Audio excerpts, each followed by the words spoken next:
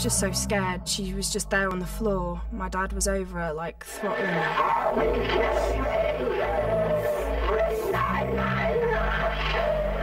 was passing out. I could feel myself going. He wasn't loosening his grip. What? Sorry. She was thrown down the stairs by him with my little sister in her arms, and she was only 4 weeks old at the time. For that one reason, I will never forgive him. You made me like this! He hit her across the head with the spanner a few times. I remember my mum screaming, and I remember the bath filling up with quite a lot of blood.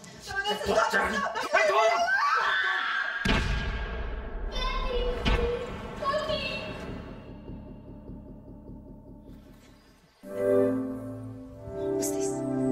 I'm Alesha Dixon. I witnessed my mother suffer domestic violence between the ages of 8 and 10. Good girl, come on. I've never spoken about the experience until now, 21 years later. And I still feel uncomfortable doing it. But I know there are thousands of children suffering far worse than I did on a daily basis. So it's for them that I have found my voice. Bring it back, Roxy. When I was 8, my mum's partner at the time started to emotionally and physically abuse her. She'd give my brother and I excuses for the bruises and black eyes, and sometimes we would hear the arguments and fights from the stairs. One day specifically, I remember coming home and my mum had a black eye, and it was like nothing I'd seen before. And she said, I said, oh, you know, I kind of knew how it happened, so that couldn't have been the first time, because I knew that it had happened. And she said she fell and she'd banged her head on the cupboard. But I know that that wasn't the first time, because I knew straight away that it was her partner that had done that to her. So there must have been incidents before that. But that one always stands out, because the fact that it was so obvious and the fact that she gave me this blatant lie. Ready? Go. As a child, I often felt helpless in the knowledge that my mum was being abused. To the outside world, life went on as normal, and we simply smiled, put a brave face on it and carried on. I believe that hasn't changed for other children living with domestic violence today. I think it's going on right under our noses, and yet we don't tend to see it. We go about our busy lives whilst it continues to cross thousands of thresholds across the UK, regardless of age, class, race, or religion. I'm not sure I really understand how living with domestic violence as a child has affected me in the long term. All I do know is that I wouldn't be the person I am now without having experienced it. Come, Rox. When you're young and you see your mum being abused, or your dad, you know, I can't just presume it's all mums, you feel helpless. You feel weak. You feel useless, like you can't do anything. You know, to have to stand there and allow it to happen and not being old enough or physically strong enough or mentally mature enough to handle it, that's frustrating, and that's the part of it, I think, that builds up in a lot of people, and they become aggressive and angry because they don't know how to channel it. And some people channel it in the right way and some people channel it in the wrong way. I'd hate to think that I was ever aggressive towards other people. But it definitely made me quite insecure. I think that's the thing that stands out the most for me, is not having that feeling of security. And I believe every child has the right to grow up in an environment where they feel secure and fearless going into the world. And I suppose I didn't really feel that. So I was quite, and because I'm quite a loud character and because I'm quite extrovert, I think people, when I was younger, always presumed I'd be really confident, but actually I was lacking in it. And a lot of the time I was pretending to be confident, pretending to be really hard so nobody would pick on me at school. But actually I was quite scared of everything, even scared to get on the train and go into London, and just scared to pick up the telephone and make an inquiry. I was quite scared and had a lot of fears about a lot of things. And I wonder if it comes from not having that sense of security as a child. And it's something I've had to work on, and I believe now I've got to a point in my life where I am what I would say fearless. But I've had to really, really work to get to that point. Good girl. Come on. When I think back to that time, I don't remember living in harmony. Like, I don't remember any fun times. I suppose because the negativity's clouded it in a way. The negative times and the scary times have blocked anything that was good. I remember it was quite late at night, you know, probably a school night, lovely way to go to school the next day. My mum running down the stairs and opening, like crying and running out of the house, and my brother and I were sort of like pushed back, and then he chased my mum down the road and thinking, God, run for your life. Just keep running. I was hoping she'd get away, and he caught her. And by this point, me and my brother were both on the side of the street, and he caught my mum and he started attacking her on the street in front of us.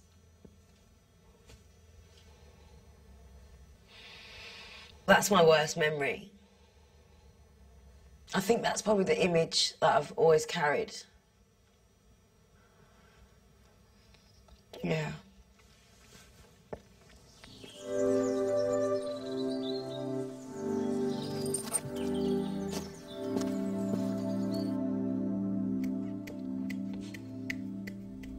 It's so weird, you know.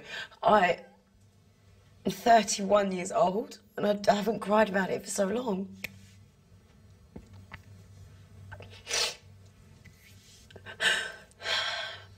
But it was very scary. I believe that I'm healed and I've dealt with it. So it's really weird that I'm feeling like this. Because it's a bit, I don't know.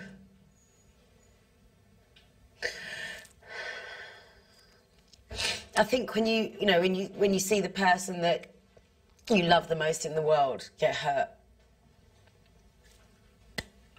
it's hard to talk about. When you're a child, you're a product of your environment. You don't have a say on who's your parents. You don't have a say in how you're raised, so you have to just deal with whatever comes your way. And for me, it's the pain I feel isn't for myself, it's more for my mum. But my mum's okay now. You know, my mum's a very beautiful person and also very, very spiritual, very deep, and, you know, she's happy and has had a wonderful life, you know, for the last decade, and it's all good. But I think it's just hard for me to talk about it in detail because it's my mum, and I know that she was suffering, you know. I don't think it's ever easy for anyone who's been through domestic abuse to talk about it, but I'm hoping that through hearing what I and other people experienced as children, others may feel encouraged to speak out too.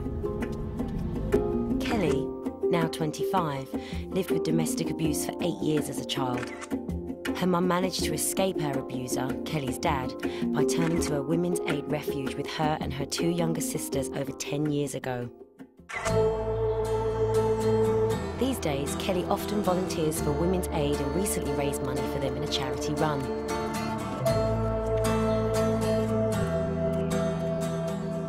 The domestic violence started a year before I was born for my mum and continued for 9 years, so it was 8 years of when I was a child that we were in the situation.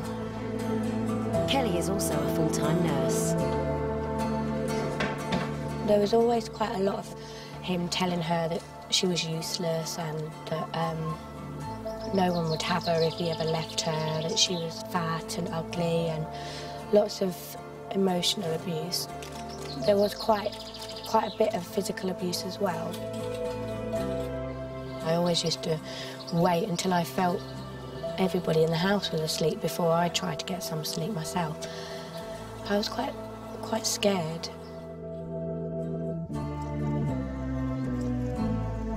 I've come to a local park to talk to Kelly about what she witnessed as a child.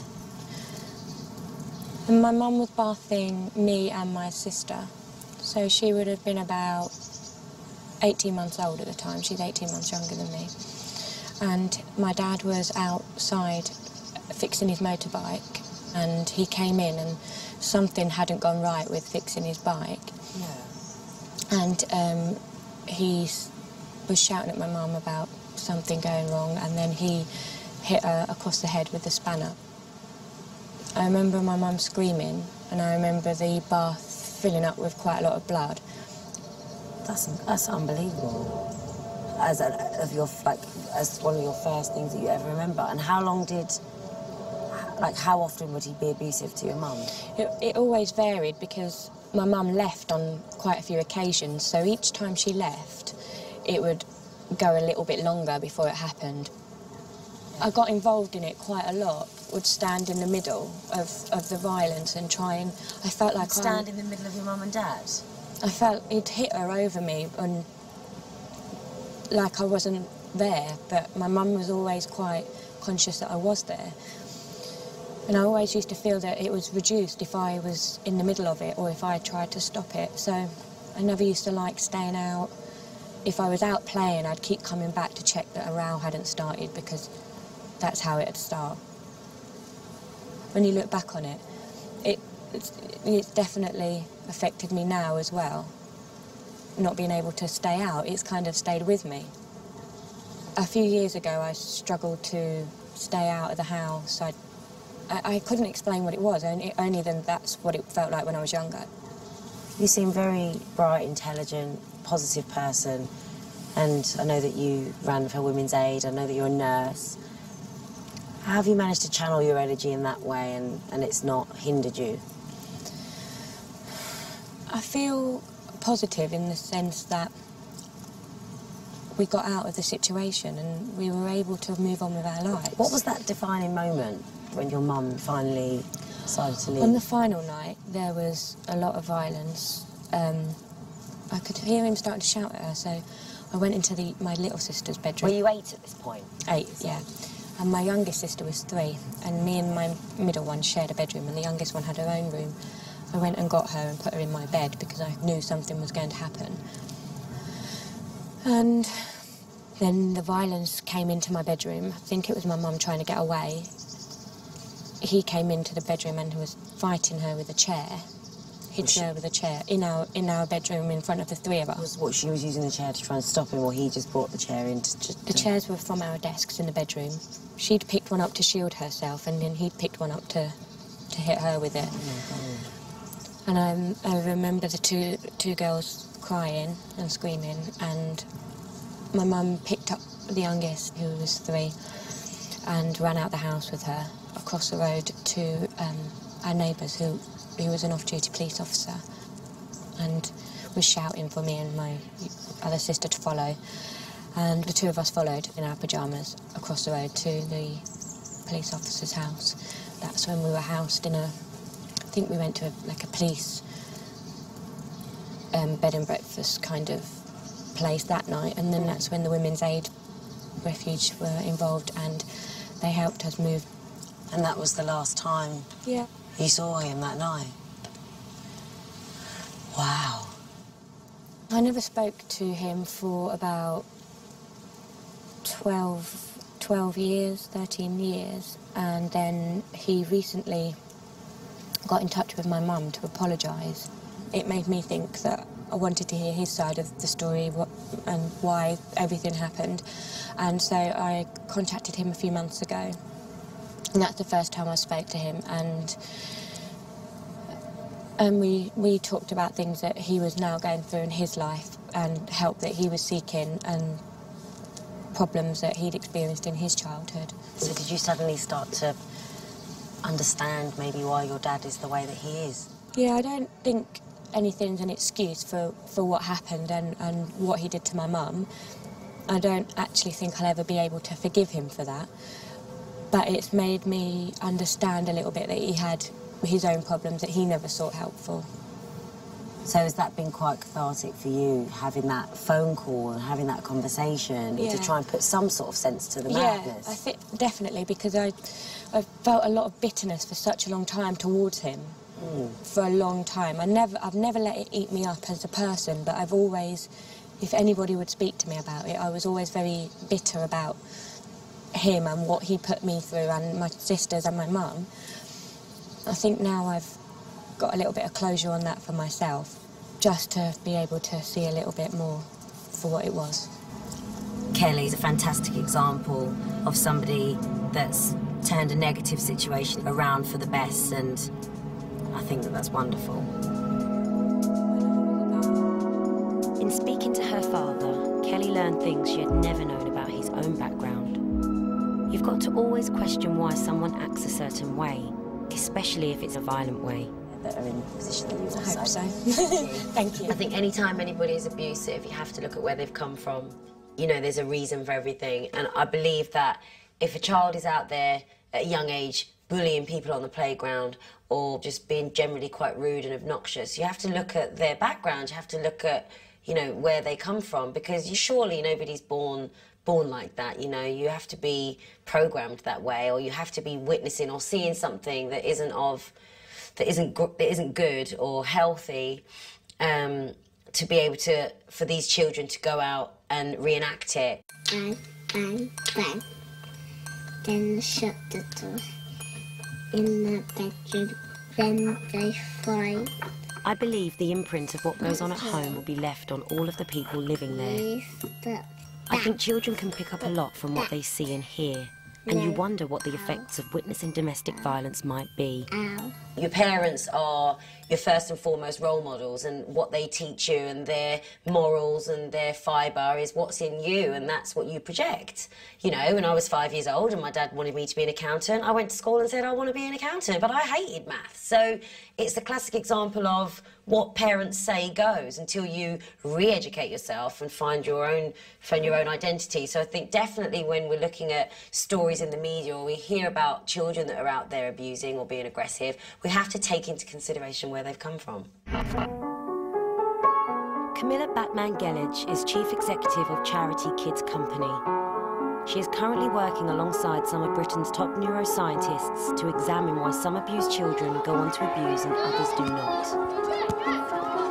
Together they are looking into how experiencing abuse can affect a child's brain and behaviour. In her capacity as a psychotherapist, I'm hoping she may give me an insight into this area and possibly into how it may have affected me as a child compared to other children who have witnessed abuse. I'd say both my brother and I would carry a lot of aggression within us, and I do think we did probably handle things differently, but we both were carrying around the same feelings. Makes me feel like a kid again being in here. I know, it's a beautiful room. But there's a sense of safety in here. It's a very special room because you have so many children's lives recounted here. And, you know, in the chair you're sitting, I often have children. And the one thing that stays with me always is their courage is amazing. So you see kids who've seen their mother's head cracked open with a machete. You see children who've had to jump, age 10, between two adults who are stabbing each other and got splattered with the blood. So a lot of horrific violence seen by the children and survived by them. In all these years that I've worked with children, I have not found a violent child who wasn't violated years before. Exactly. Violent children don't come out of the cot violent. You know, they're not... They're a product of their environment. Absolutely.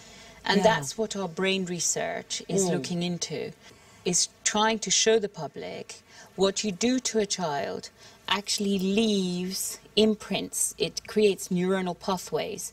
So the more violent you are, the more pathways for violence you create in their brain. What happens to children who see a lot of violence and are exposed to a lot of violence is really complex.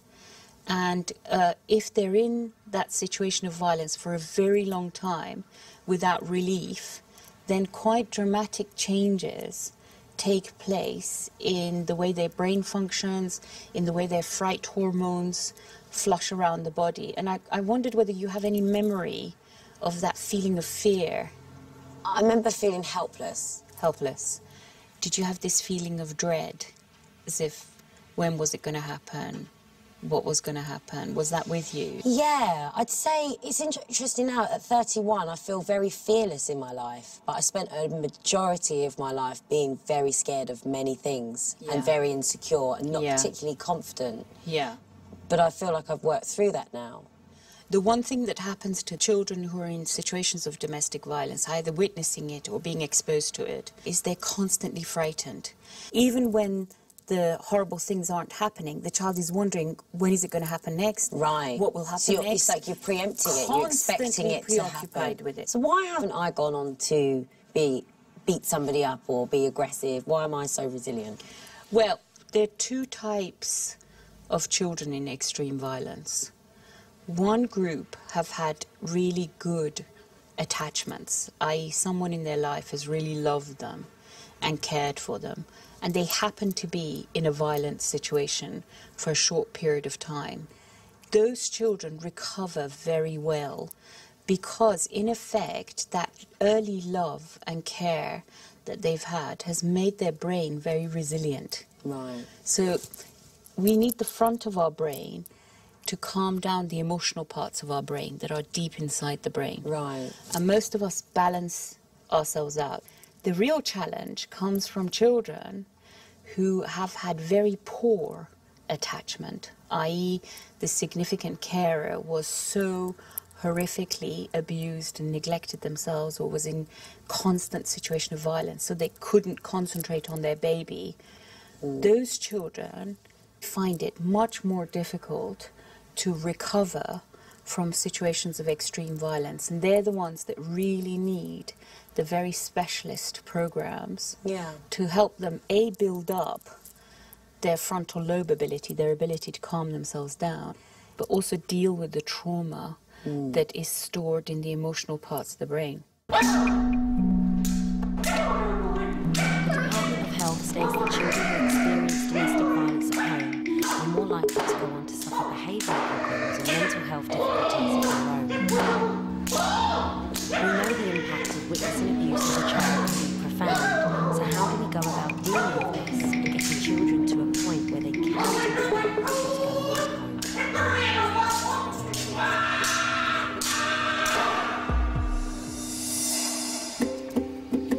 I personally believe that if a child felt they would be supported in speaking out, they would find the courage to do so and change their situation for the better. Paul is a 13-year-old schoolboy who turned to a local voluntary organisation for help. He now feels able to talk about what he experienced. My dad definitely made us feel as if we couldn't speak to anybody. Okay, so that's angry. He never made me feel safe in the house.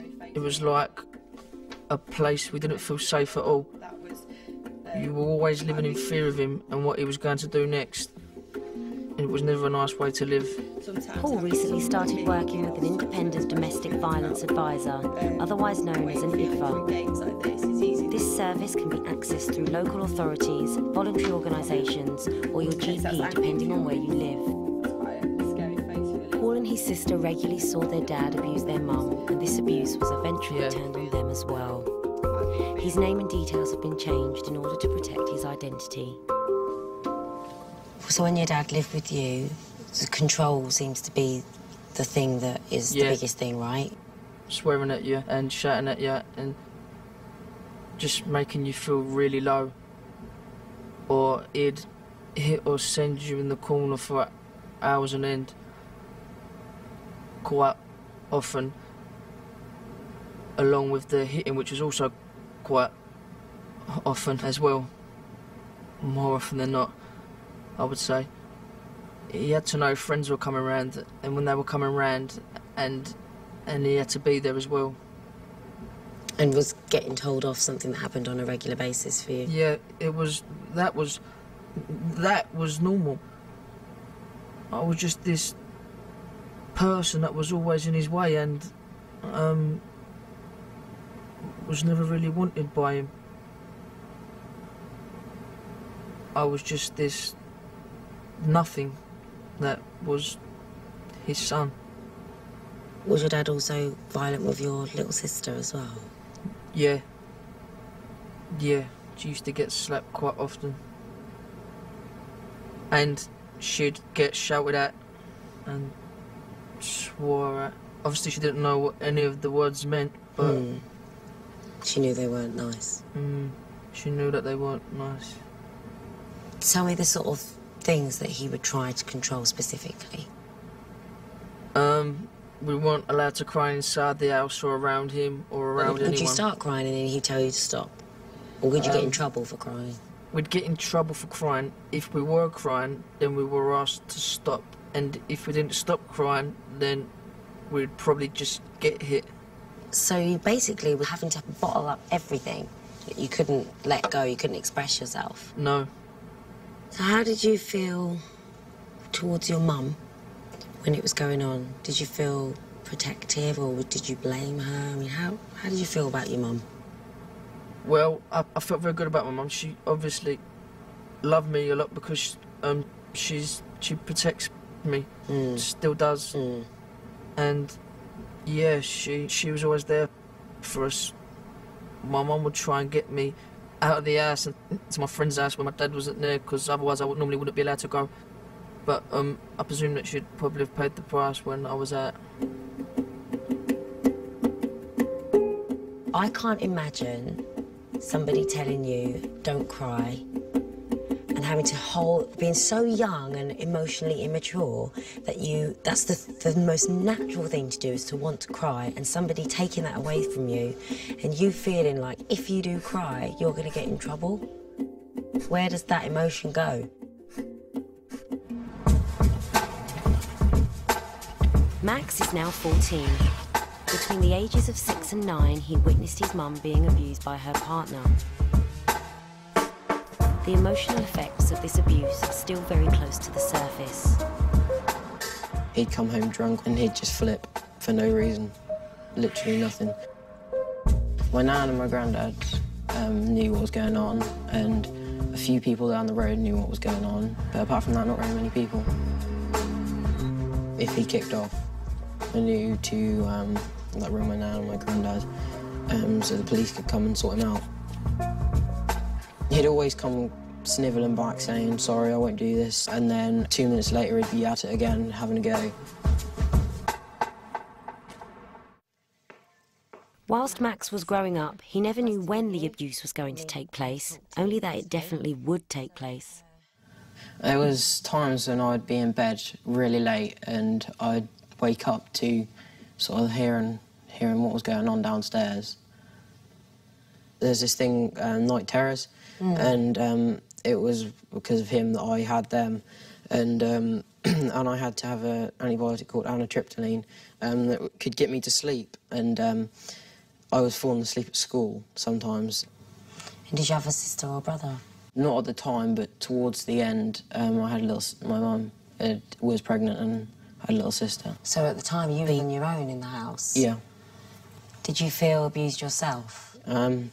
Mentally, because I couldn't do anything to help my mum. All I could do was ring my granddad or my nan or someone like that. A lot of the time I was just really scared that what if, like the what ifs, really. Were the police called out quite often? There was quite a few times they were called out. Who would make that call? Sometimes I would. Really? Yeah, I think I did a couple of times. Like my nan or my mum would ring. What was the final straw for your mum? What happened for your mum to finally put an end to this and get away from this person? Well, it was when she was thrown down the stairs by him with my little sister in her arms, and she was only 4 weeks old at the time. Oh my God, I can't even...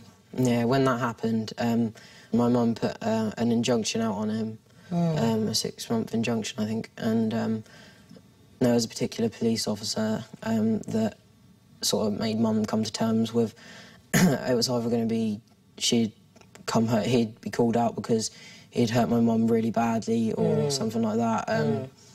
And I think my mum was made to realise that she needed to get out of what was going on. Did you feel safe at that point? He made me feel very safe. He was the only police officer that I felt I could talk to properly about it. He was really there for me. He really gave me that push to feel confident around the police. Like a lot of kids today, they don't like the police, they hate them. That's true, yeah. He was one of the main reasons, and still is today, that I want to become a police officer.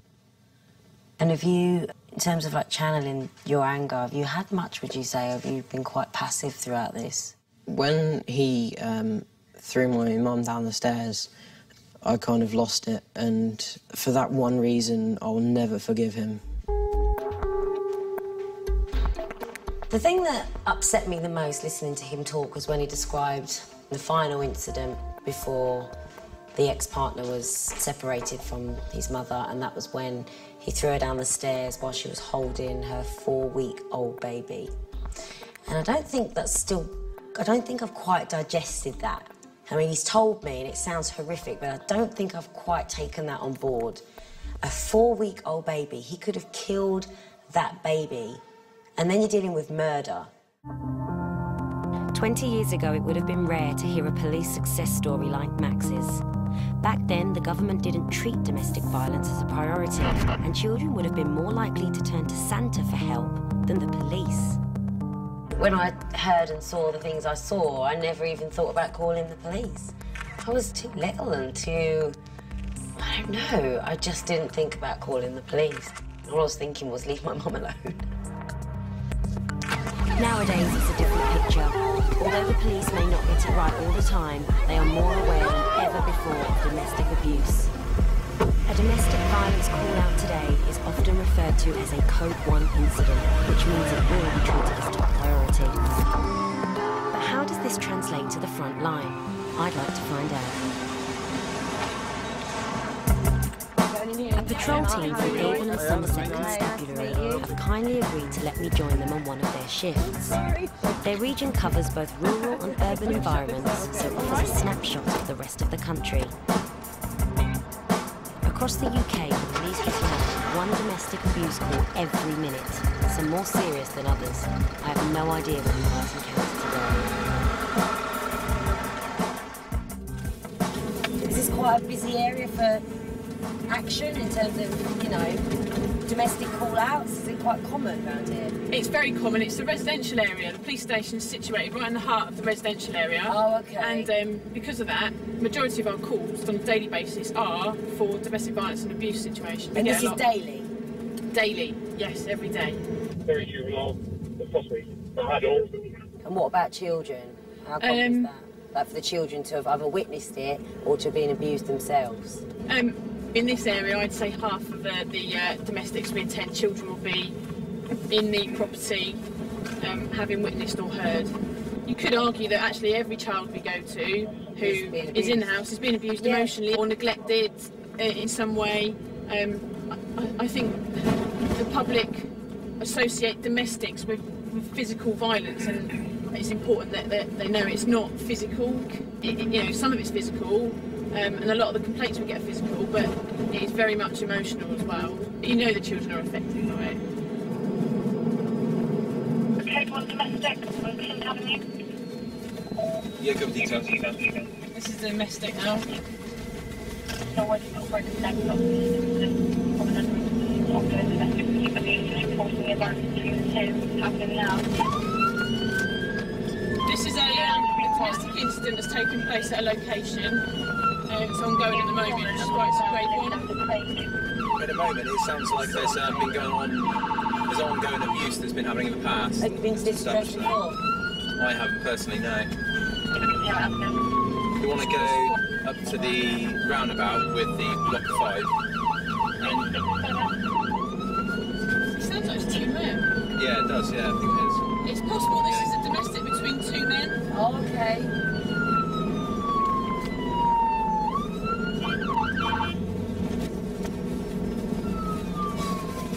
That was intense.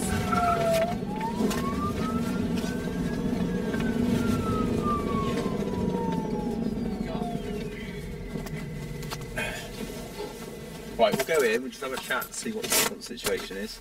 Okay. And then we'll come back out and let you know. Okay.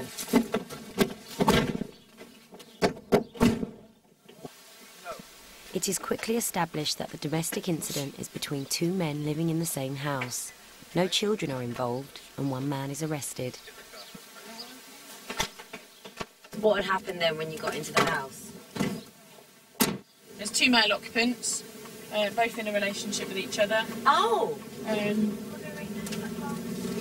one of the males was outside, having called us himself to state that there'd been an incident. We also had a call from neighbours stating that they could hear an incident. Their neighbours say they could hear someone being strangled. When we've gone into the address, we've located one of the parties up in the living room area with injuries to his neck.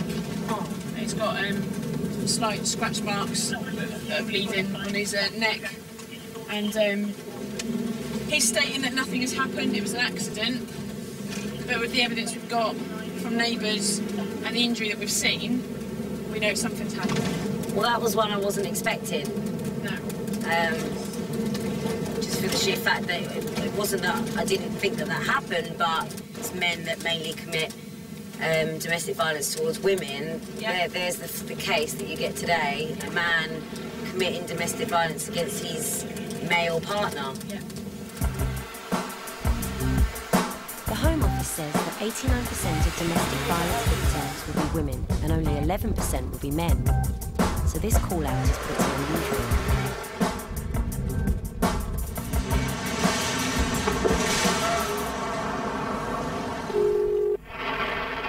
This is an original recording of a Code 1 call received by police over 3 years ago.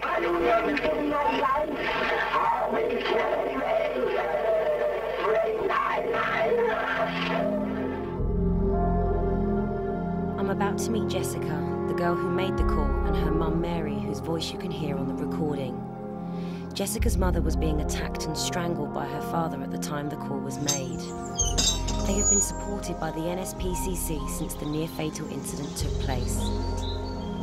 Names and details have been changed in order to protect their identities. One of his favourite pastimes was to throttle me, basically. His hands around my throat, and he would keep saying, "Die, you see," the C word. And that night he beat me so much, and then he started throttling me, and he kept throttling me and kept throttling me, and I fought him off as much as I could. But he got me so weak, and so, you know, I was literally, he had me in the bedroom and he was throttling me and I was passing out. I could feel myself going. He wasn't loosening his grip. I'll do whatever you want me to do. I'll do whatever you want me to do. Don't do it. Don't do it.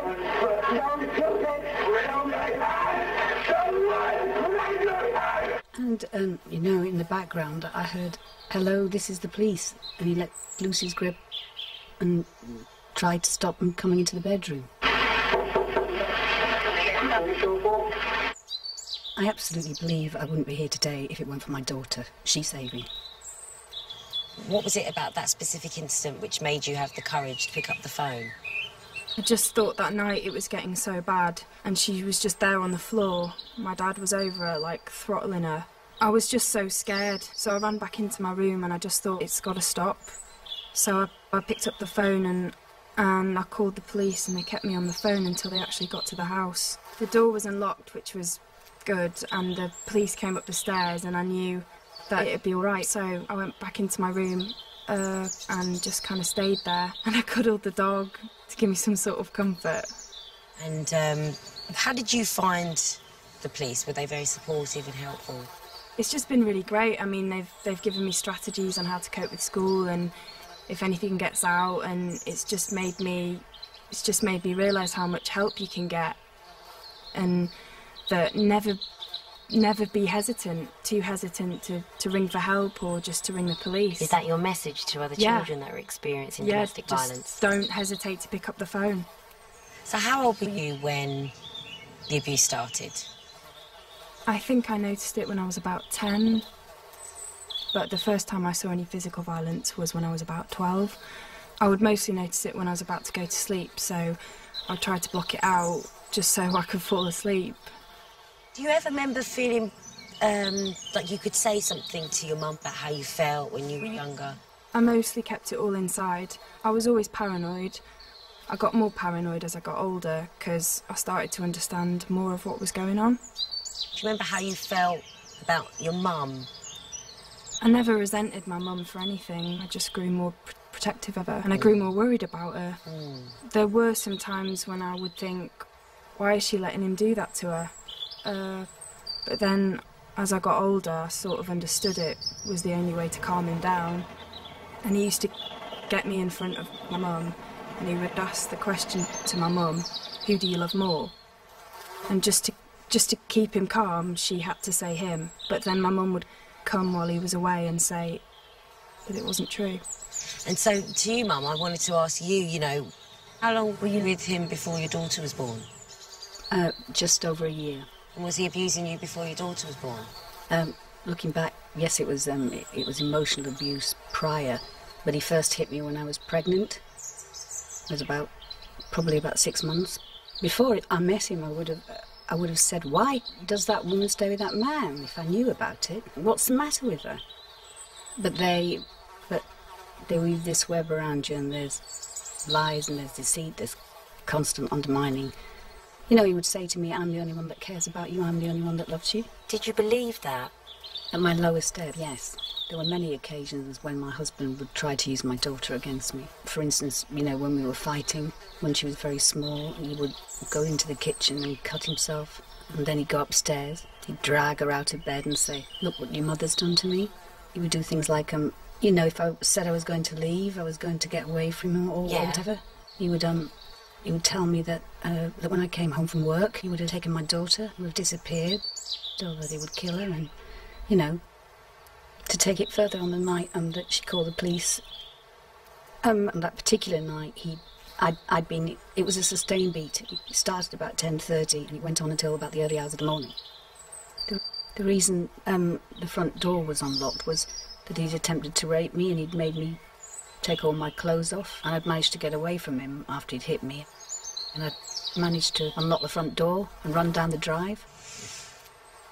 And then he came to the front door and he shouted down the drive, "That's okay, you go. I'm going upstairs to kill her." And was there a point that you actually believed he was capable of hurting you? Absolutely, absolutely. And you know, to this day, I believe he would. He made so many threats and he'd beaten me so many times. And as the years went on, he started to become more aggressive towards my daughter. Right, so you felt like it was building up? It was building up, yes. When she was young, it was, yeah, I think he could control her, but it was, you know, it was sustained, emotional and verbal abuse, which was in many ways worse than the physical, because it was constant. And watching your daughter, you know, grow up, you know, if there's any women out there that have got children and they think, well, my child's not being physically abused, so they're okay, what would you say to them? I would say I thought that I was keeping it away from my daughter. And I thought what I was doing was protecting her. I wasn't protecting her. The mental torture that girl went through was painful, absolutely painful, so it had to stop. It absolutely had to stop, because it doesn't go away.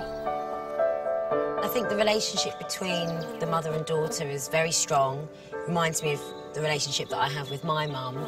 And actually, I see a lot of strength in her mum, as I did in my own, because in order to leave and to finally put an end to something like that, you have to be a strong person. And that's inspirational for the child to see. There's a lot of women out there that are petrified, but they prove to me that if you can push through that and just be brave enough to say something, pick up the phone, tell somebody, that there is a support system out there that will help you navigate your way from the situation. What's more, if we can learn to spot the signs of domestic violence early on, then we may be able to reduce the number of extreme cases like Jessica and Mary's.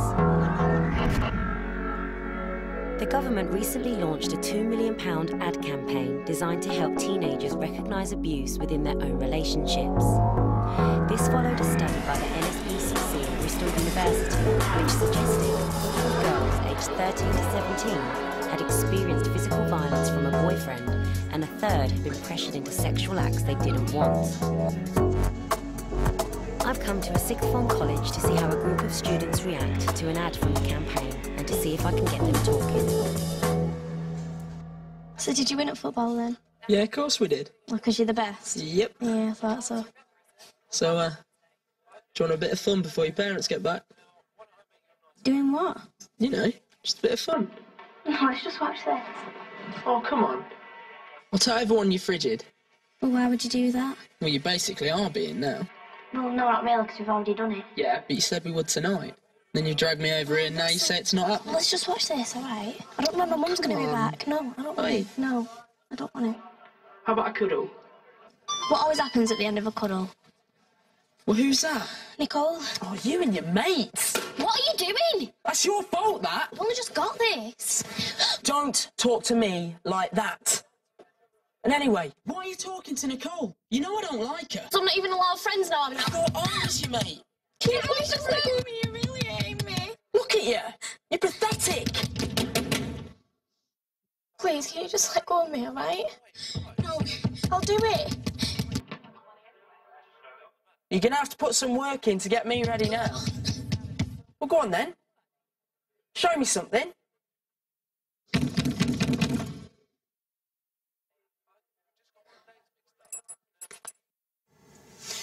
So, do you think it's ever okay to hit a girl? No. I think you can only, like, run away from that sort of situation. I mean, there's no point of using physical violence. I mean, it's just going to get worse. It's just going to escalate and kind of snowball out of control, so you just need to get out of that situation. So, within a relationship, can you list me some things that you think makes a controlling relationship and how somebody controls somebody within a relationship? Saying, for example, you're not allowed to talk to this person. I don't want you to hang out with them. Okay, so not being allowed to let them see their friends. Yeah, I think when a partner friends another partner saying, I'm going to leave you, blah, blah, blah, that's also another way that they can control them. Manipulating them, yeah. And they say, oh, I'm going to leave you. Like, no one's not going to want you. Yeah. No one's not going to want you. I'm the only one that wants you. So put-downs is another way of controlling. I'm trying to control what someone wears as well. So they'd be like, you're mine, I don't want anyone seeing your skin. But at the same time, it comes down to trust as being well. scared that someone else is going to go up to them and say, oh, you look really pretty, you're really nice, can I have They your don't- number? they don't want other people They to want know. them to be just for themselves. Yeah. Do you think the mental abuse is even worse sometimes than the physical? It's much worse. Far worse. In what sense? Because it eats you up to do a lot of things. You sit there and you think about it, what my partner, the person I loved, like, this, they said this You to me. start to question, does that person really love me? Like, am I really... You start to feel a bit worthless. And do they actually mean it? Why are they still with me? And have low self-esteem. So if somebody's in a relationship where they're being disrespected, there's domestic violence going on, even if it's mental, not physical, how important is it to find your voice and to say something or to speak to somebody about it? If you do talk to someone, then you might be able to help yourself and progress in life and make something out of yourself. I also think that people that's been abused, they forget to speak to their family, who's like always been there for them. Okay. I think I'm speaking for myself here, but I think it's best that there should be groups and stuff, other people outside your household to talk to. That's the embarrassment thing, right? You don't want to tell your family because it's embarrassing, so it's easier to talk to a stranger than it is to talk to somebody that might be embarrassing for you. Sometimes people need a little push, like not a shove, like a little, just to let them take that little baby step to be like, yes, I can get over this. Yes, I can do this. I'm not worthless, kind of thing.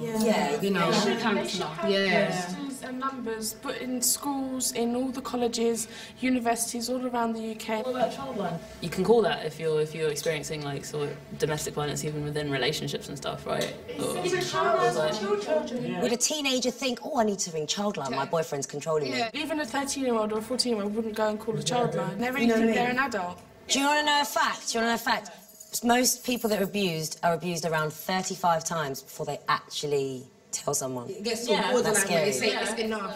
They get to... When you raise a debate and you talk about something, it pushes the awareness to the forefront of their minds, and they'll probably be looking out maybe for friends now, looking out for signs. And I have a feeling that if anything did arise in their lives or with friends of a domestic violence nature, that they probably wouldn't be scared to say anything anymore. Now I'm going to start talking to my friends about it. Start, putting the point across, because I never actually thought about domestic violence in teenagers. I'm going to think about domestic abuse differently, and I'm also going to talk to other people that I think may be in it and let them know what I've talked about today and what I've learned also. It's generally can be quite difficult to be a teenager because we're all thinking about every single little thing we do every day, well, my friend doesn't like me anymore, or, and so we generally want people to like us, maybe we allow a few, name calling and stuff like that, and especially when a relationship is involved. You're finally in a relationship, so you kind of let things slide when perhaps you shouldn't. Children and teenagers need to believe that they will be looked after if they talk to someone. Services such as Childline, The Hideout, Women's Aid and Refuge do just that. I've discovered that these organisations support under 18s and offer a clear route to other child-related services victims may need. As a child, I'd have felt less alone had I known services like these existed, but I didn't have a phone back then, let alone a computer.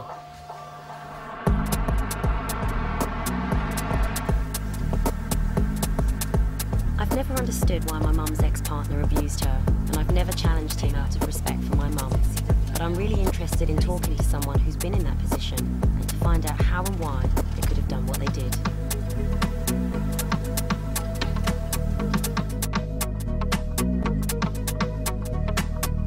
If anybody ever says, you know, the children aren't affected by it because they're behind closed doors or they're not seeing it, then they're clearly deluded. We have to give children more credit, and whether they're physically watching it or whether it's going on when they're at school or whether it's going on when they're in the house and it's happening upstairs, they know it's going on. I've arranged to meet David, whose name and details have been changed. In September 2009, David referred himself to a programme run by an independent domestic violence organisation. He has 2 children with the partner he physically and mentally abused for 10 years. You committed yourself to this perpetrator programme, didn't you? Yes. What point did you have that realisation of, I want to get help? When did you realise there was a serious problem? You know, the emotional welfare of the children, the emotional damage of the children. That's the main aim, you know, for me to get help so that I could change. I didn't want the kids to be brought up in that environment. And was it behaviour in the children that made you inspired you to do it? She was showing some... she's got behavioural problems specifically because of my abuse. Right. My aggression, and Right. I needed to get help. Did they ever see any of the assaults? Yes.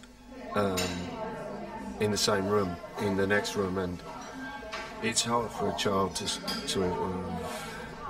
they're torn between the parents, you know, the mum and the dad, even though they see the dad doing these nasty, horrible things, you know.